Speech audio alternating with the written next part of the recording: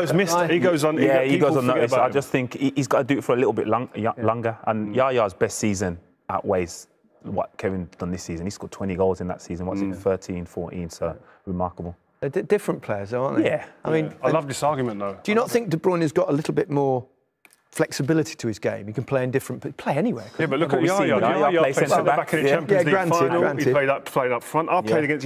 He played off of the front, turned, and it was like, whoa. Yeah. Like this juggernaut running at you with soft feet, like the way it was brilliant. But Kevin De Bruyne, what he does is so easy on the eye. What he does in terms of his crossing is as good as anyone in football. His actual final pass in the final third delivery is frightening. He can hit you from the halfway line as well, and he can shoot either foot.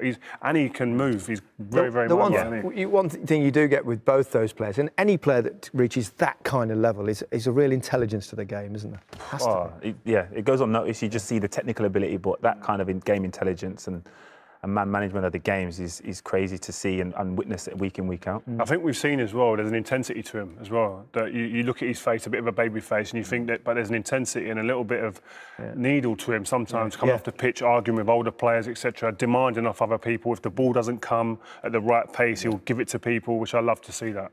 Gareth Bale, I mean, it's an interesting situation. It's quite clear, isn't it, for looking from the outside, that Zinedine Zidane doesn't really fancy him that much, and you never quite know what's going on behind the scenes. Easy to be judgmental, but I mean, he's had such a great time there over until the last couple of seasons. Well, if you look at it in terms of trophies, he's won a phenomenal amount of trophies, and it will go down, I'm sure, as one of the most successful imports they've had.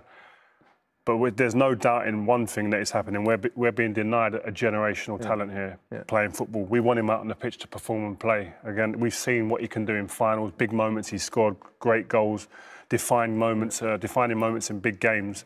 But we're not being allowed to see him play, and that's the frustrating thing. And you almost want him to come out. You're begging for him or the club to come out and make a really though, isn't he? He doesn't big say. statement. I mean, it's basically, you know what clubs are like. They'll spin it their way, and Zinedine Zidane says, "Oh, he prefers not to play." You don't know, but he's quite quiet. He keeps his thoughts to himself. It'd be interesting to hear from him, wouldn't it? To see what he thinks. Does he want to go? Does he want to leave? Are they letting him leave? Yeah, I think this might be the turning point. The fact that he said he didn't want to play, and as a player, if someone's saying you refusing to play, that's hard to take. If someone said that to you, you coming out and saying it in yourself? 100%. Kind of when I had that scenario during my time at Everton, and I was accused of that. That wasn't the case, so I wanted to kind of make everybody aware that wasn't the case. Yeah, which is my point. You don't really know what's going on, do you? I think he's got to just come out and give his point, and also I think it's time now maybe either cut your ties with Real Madrid or at least go on loan. Go on loan and make a deal happen somewhere, to get out on the pitch and play football. Yeah. I mean, there's so much talent to get in. You have to be special. But are you surprised you've put him in this game? I'm not, because of what he's done. Like you saw the Liverpool game, playing against the champions, a big game. He goes in there and is probably the star man of the day, set up goals. He was tremendous that day, and I think he's somebody who's been waiting. And we mentioned it earlier.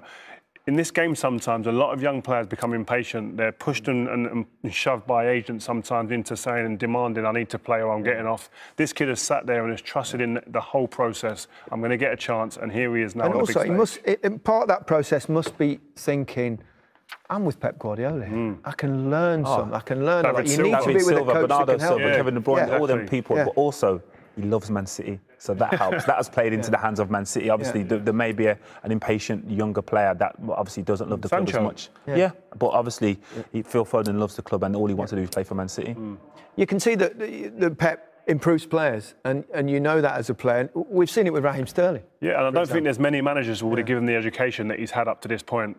Not only from the players we just mentioned, but from someone like Pep Guardiola. You can see that he's somebody who wants to teach players and show them different little nuances in a game, and this kid seems like a sponge to take it all on.